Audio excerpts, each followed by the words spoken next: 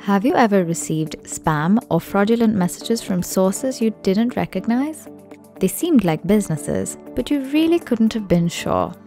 Regardless, it wasn't the most pleasant experience, was it?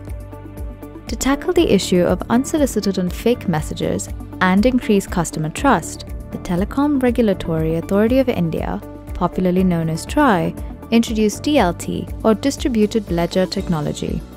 It's basically a blockchain-based registration system.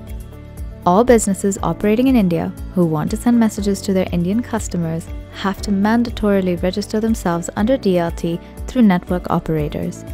Any business that does not register itself will not be able to send messages to its India-based customers.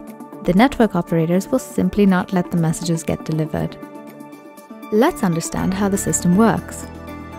An individual or company who wants to send bulk SMS to its customers can do it by opting for bulk message services provided by a cloud communication organization, like Kalera for instance. Under DLT, each sender receives a unique ID, called the entity ID, which enables it to send messages. Let's say an entity does not register itself under DLT and tries sending SMS to its customers. The telecom operator will receive the request to send the message and will check for the corresponding entity ID. If it finds that the sender is not registered, in other words, that they don't have an entity ID, it will not honor the request and the message will not get delivered. Now, we'll look at how you can register under DLT in the next video.